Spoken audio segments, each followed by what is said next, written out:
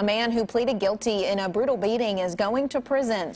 Jason Gambrill learned his sentence today in the attack on Derek Cassee over the summer. Cassee was found badly beaten and buried under rocks in an old Rockcastle County quarry. WKYT's Phil Pendleton was there for the sentencing, and that is our top story here at 12:30. Phil?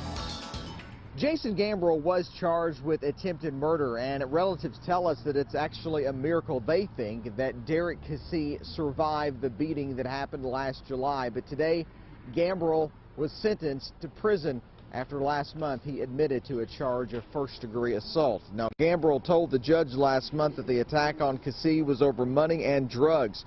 Cassee told us that he worked with Gambrill at a Somerset business, and he thought that he was meeting someone to buy a car the day that he was beaten.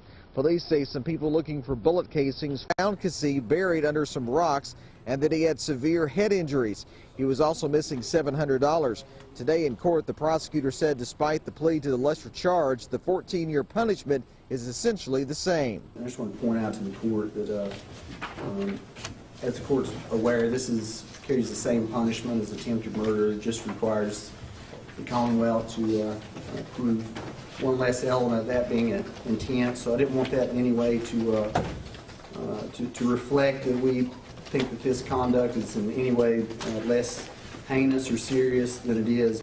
The judge said that he could not give Gambrill any kind of probation because of the previous violations on his criminal record. In Rockcastle County, Phil Pendleton, WKYT. Phil, thank you very much. The prosecutor says Gambrill must complete 85% of his sentence before he is eligible for parole.